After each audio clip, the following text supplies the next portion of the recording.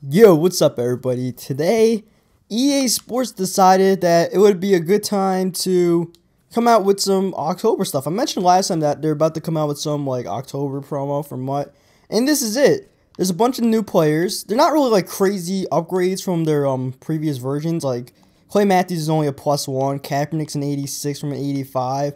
And they have a few elites. There's no elites on the market, so I don't know if these dudes even exist right now. I doubt we're going to pull any of those, considering no one has them right now.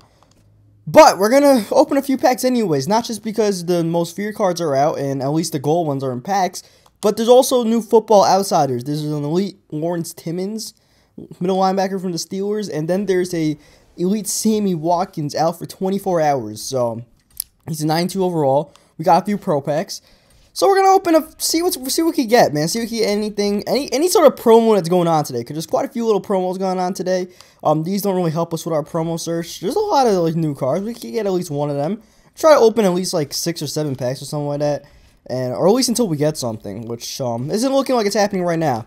My promo pro pack luck is pretty trash. Let's try saying that, but yeah, it's definitely not good. I haven't gotten anything from promo pro packs ever. I'm pretty sure this is like the last week for them. What is this, like week 10? Isn't this stuff supposed to run out like after like 10 weeks of 3 packs? I don't want to see those are free packs, but those are like the worst free packs ever. So now, as you can see here, pro packs are red. It means absolutely nothing. Everything in this thing is red, but it doesn't mean anything. They're the same exact pro packs right now. I don't know why they're red, just to promote this Halloween thing, but either way, we'll open up a few coins and see what we can get. Obviously, we have a ton of coins, so we don't need to use points at this point, as we get a Jason Pierre-Paul. That's pretty cool. I mean, I was just doing the Giants collection. I could have used them like a day ago. So, I mean, it would have been really nice if I pulled them yesterday, but oh well. We'll sell them anyways. But Jason Pierre-Paul, still a nice pull there. We'll keep on going. Hopefully, you know, maybe a Sammy Watkins. Maybe a Sammy Watkins. Is that too much to ask? Now, I'm probably not going to be, Deshaun Jackson. That's pretty damn good out of a pro pack.